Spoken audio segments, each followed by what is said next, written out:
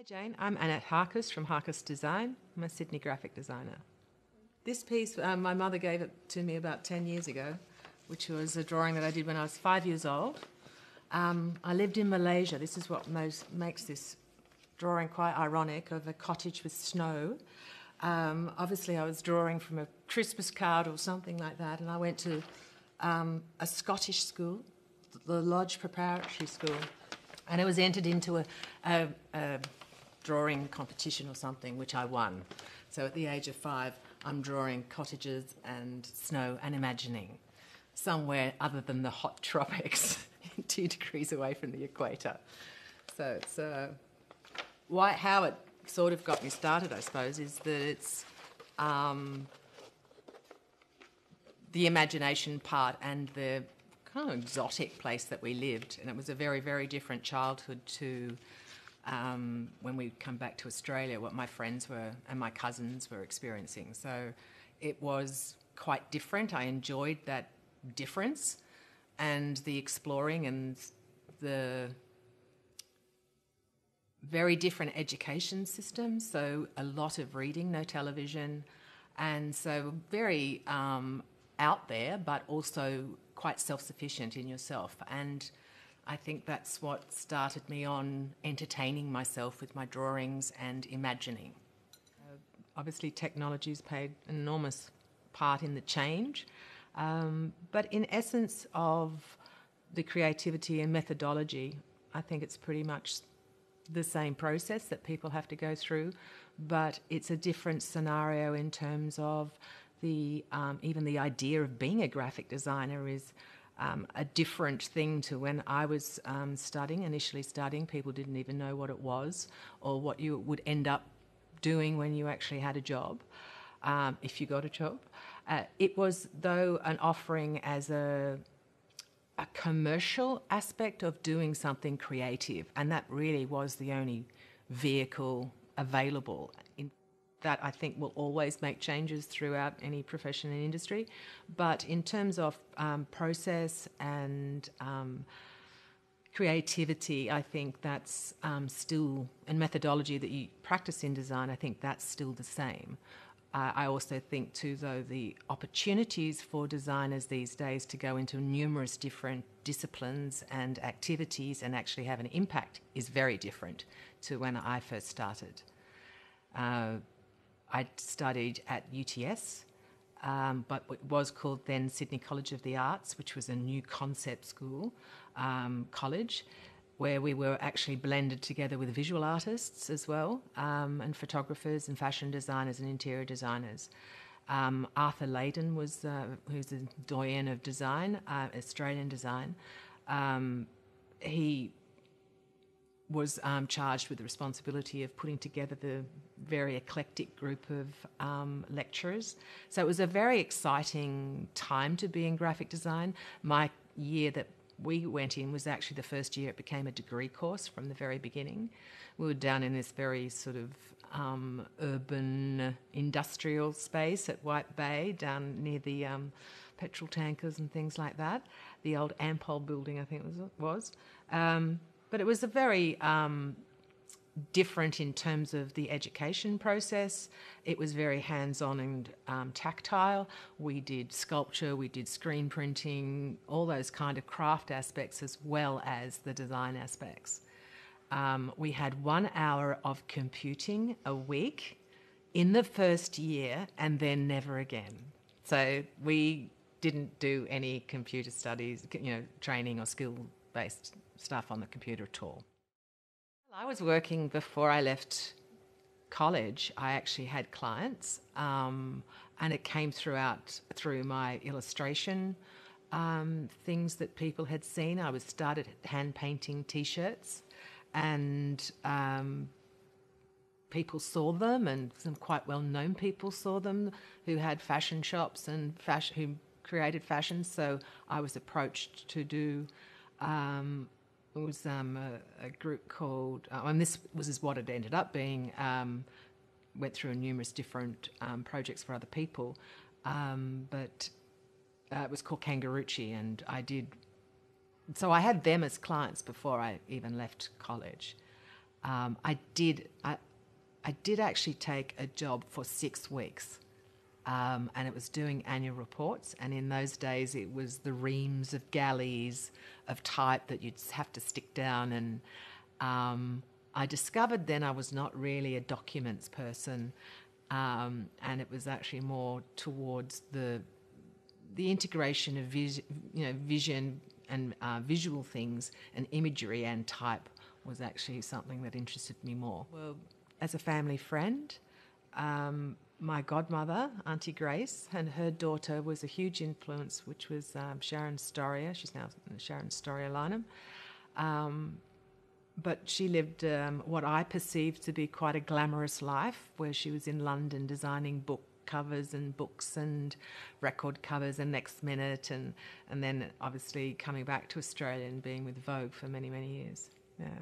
So it seemed to be the idea of a life doing things that you loved.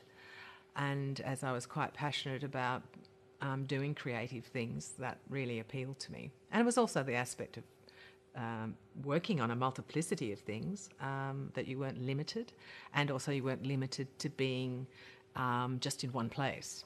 You could do that. It was a travelling profession. I think learning the history of anything is important. I think it's really great to know where something has come from and its journey through, to be able to understand it. And I think understanding is in the nature of what we do anyway as part of our job, is to actually understand where it's coming from, to actually work out a solution. So understanding our little part in history and where we are in the world. It's also positive to actually know how that actually works in a global situation of how we relate to other professions and other designers around the world. So if you don't understand your own history, you're not going to understand somebody else's and how you play a part in that. I'll just go back to that because I found that really interesting, that you weren't actually limited by the way you expressed yourself. You know, you were given the freedom to express it in whatever way you felt was appropriate, which I think is fabulous training for a graphic designer, because it's not necessarily that you have to be the best at doing that thing in that medium, but you have to have an understanding of it or an idea of it to be able to use it in your job. So where you commission somebody else, I mean, we're always commissioning other people to actually take part in the projects that we do.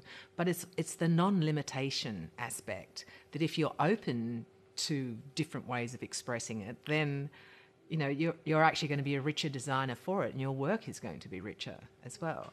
Like you know, whether we get something made in ceramic, or whether we you know, commission a 3 you know, motion imagery or animations, and it's just how you resolving your idea that you're actually not limiting yourself in how that idea is resolved and what the best one is for it. Yeah. In terms of other designers, I think belonging to something like AGDA has been extraordinarily positive for me. You know, collectively talking to all your peers, and also what happens is that you meet people from different age groups as well, you know, different people within varied stages of their career. But it's quite collegiate. It can be quite collegiate and really positive. I met mentors like Arthur Leyden. I mean, he was also at my college as well. A lot of our lecturers like Harry Williamson and Peter Powditch, you know, so one's an artist and one's a graphic designer. And they, you know, greatly enriched your view of graphic design and what you were doing in your work. Gordon Andrews. And so through those kind of people, you get introduced to all these other amazing people. I mean, Gordon Andrew, who designed our currency, who could design everything, he was actually a true universal designer. Furniture, fabric, sculptures, and he was just an inspiration. Amazing man. So it's been very interesting journey meeting other peers and their different ways of doing work as well. It's eye-opening. In the sense of my studio and over the 30-odd years that I've been in existence, the fabulous people that have worked for me, and a lot of them have been women, and I'm quite proud of the fact that each of those people have seen how I've managed my studio and that learning process, in not to be scared to speak about money, not to be scared to, stick to your guns in terms of the work and the work ethic and the results of the projects and your directions. Being able to reasonably express yourself to clients and extract the correct information. But that whole learning process, I think there's probably at least 10 women that have worked with me that have gone off to set up their own studios, which I think is very empowering and I'm extraordinarily proud of. Other than that, I do a bit of talking with students, various different education bodies. I have done quite a lot of national speaking. And I do mentoring for some of the younger designers around, which I found extraordinarily beneficial to me. I had an older graphic designer. I'd never worked for anybody. I didn't even know how to set up a studio, but he, taught me about job numbers and timesheets and all that kind of rigorous stuff that you kind of go, oh, it's not important. In running a studio, it's extraordinarily important, being accountable for your time and being able to charge for it. Well, what we do is a lot of packaging now, but that certainly wasn't where I started off. I started off illustration and graphics, and then that took me through just the normal process of doing identities for people. But it's as your growth and stature grows in terms of the different types of clients you get, the different people that you're associating with go, oh, you can help me with this project. So you actually start learning about lots of different other aspects of designs and disciplines. So, with all the interior designers and architects that I knew, I started getting three-dimensional signage projects, and that took me into 3 dimensions. And then also that led into packaging. So it's kind of been a journey. It's not like you stop doing other parts of design, but the focus or the benefit that I have found over the history of the studio is that packaging has actually withstood the recessions. And I think I've been through about 4 or 5 now. So, and we're about to come up with another one in a year or so. So the Trump factor. It will be, in essence, of graphic design, where it was fashionable, then you would do web design, or it was fashionable, you do digital, or, UI. And it's like, user experience stuff, or it's like it ebbs and flows in people what they say is going to be the next focus of the design area where people do their training. In reality, if you actually have a general methodology of how you proceed and the varied interests of your work, you will always get work. It depends on your level of interest and how you're willing to learn and grow and change, or bring people in that help you learn and change. That makes a studio adaptable and weather a whole lot of changes and still be around in 32 years. Maybe some people are saying I shouldn't be around in 32 years, but it's that design still excites me. I still do a lot of illustration work myself. I still do a lot of design work. I'm an active designer. I haven't gone into the management mode. I still do strategy and a lot of other more corporate work, but the packaging aspect is starting with the brand identity and taking it through into the first iteration, which is the 3-dimensional packaging aspect. And then you go on and do all the other kind of collateral, which is part of a normal suite of what a graphic designer would traditionally be doing. But that the discipline of packaging has weathered the storm, I believe, because no matter what happens, the things on a package always have to change, and whether they're going to spend a lot of money in advertising or not, recession or not, the package is the first thing that hits the consumer's eye. So that is actually the most effective and cost-effective way to make changes during tight times. I think it's a benefit for most designers to be visible, obviously to attract clients, whether you're female or male. What happens in our industry particularly is that there are less female studio owners. Traditionally in awards and sort of competitions that you put your name in to actually make your name visible, a lot of studios just put the studio name and don't recognise the individual contributions from the designers. I think that's a really bad move, personally, and we've been very stringent always of crediting all the contributors. That's how I originally started becoming visible in terms of to other designers as well as clients. Not so much clients in that aspect, but the recognition that you get does actually lead to more work, and how you've responded to that and the success of that leads to greater things. So the visible aspect is important if you actually want to run a studio, and a successful one. You have to put your voice out there, and as I've mentioned before about speaking at various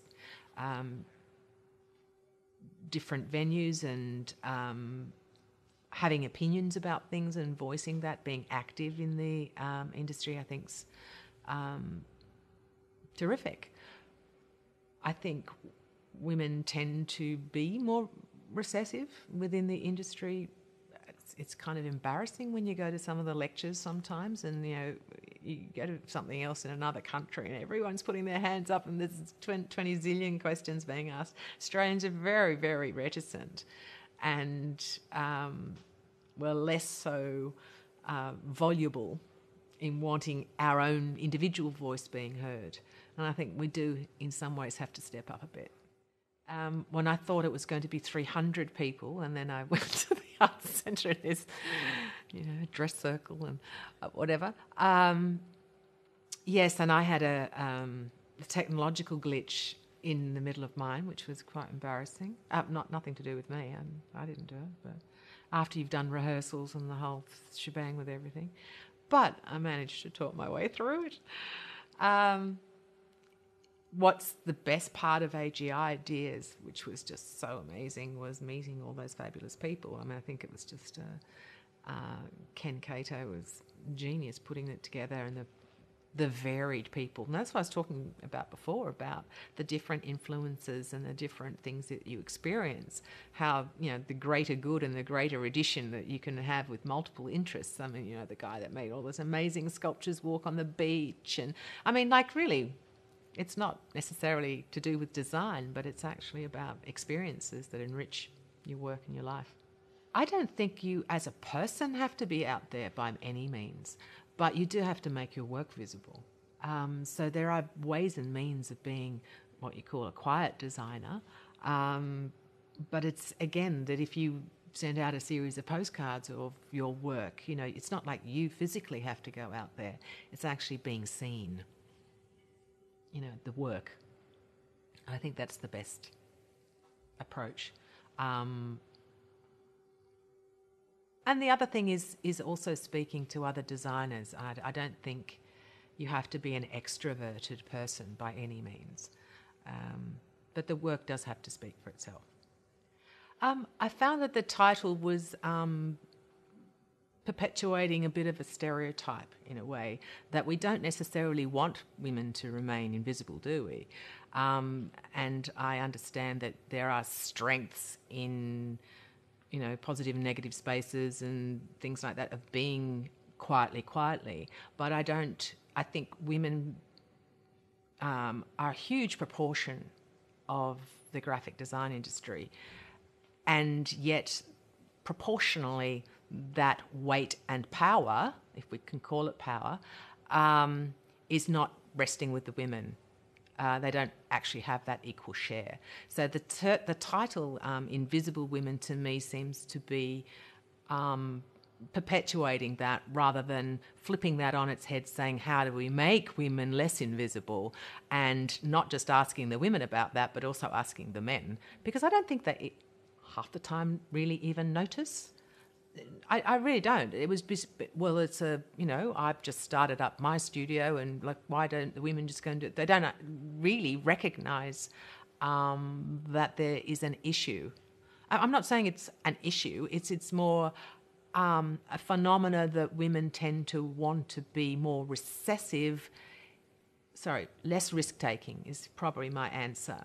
And it is a risk to start up your studio. But I don't think you necessarily have to have your own studio to be heard. It's actually within the companies and design studios, there needs to be more encouragement for women to actually move up through the process and to be seen. And it's that making the visible, I think, a really good proactive and actionable thing that should happen, because you go to Recollective and a whole lot of the sites about history of graphic design. Dominic has just done the most fantastic job, and all hats off to him. There's now a lot of women on there now, which is, before I think there was about one. But that's one guy doing it all himself, which is a fantastic resource. There's a lot of interesting people on there.